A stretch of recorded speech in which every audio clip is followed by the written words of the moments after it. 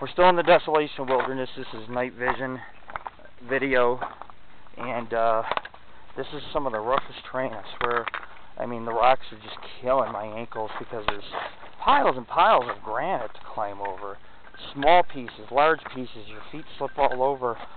They put these railroad ties in, you know, to give hikers a little bit of a step up, you know, keep the rocks from shifting. Water comes down, of course, in the spring. This is insane. And we have lake. I mean, there's drop-offs or steep hills going down into near some of these lakes. And like I said earlier, there's a lot of lakes. And night vision doesn't really do justice because we're in such an area. We are surrounded by rocks. We got rocks almost on both sides. The ones to the right are starting to simmer down, and it just drops off down a hill. Anything could be out there. I hear a lot of stories about this place, and you can't go wrong camping here, but the thing is, this is wilderness. People get eaten by bears out here.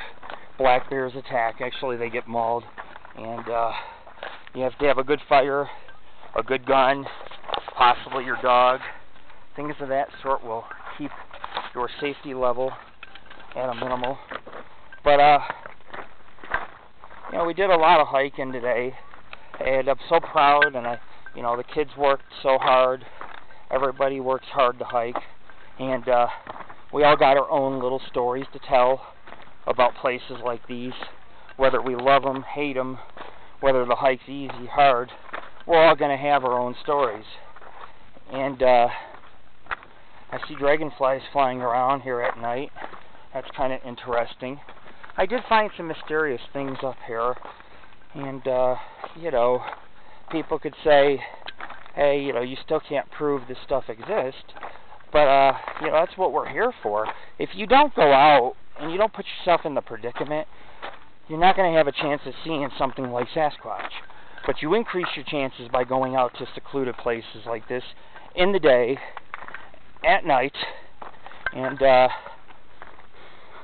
you have to understand that those increased chances allow us to gather evidence like footprints, maybe even hair samples, you know, just things of that sort. Because if I get hair samples, I'll go to the university and we can have those tested at the university.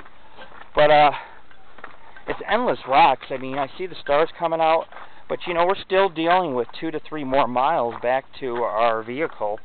And I got root beers back at the vehicle for the kids and Tammy. Cold root beers. I did that on purpose as a reward for the hike. But and I know the videos are kind of dark now that it's night out, but it allows me to connect with my viewers and just, you know, let you know I'm alive and I'm working hard for you guys.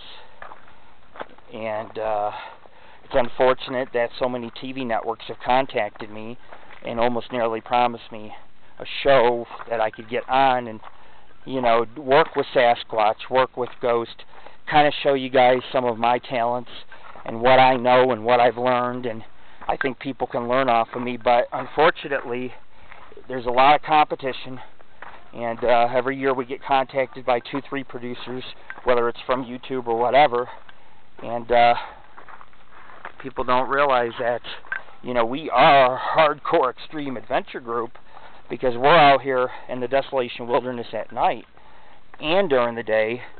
You know, we're hiking miles and miles in, and we're digging deep for this creature. We are going off the beat trails too, and we're digging deep.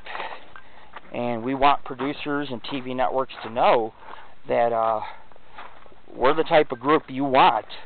We're going to give you adventure, laughter, excitement, and we're going to bring you to worlds that you never knew existed.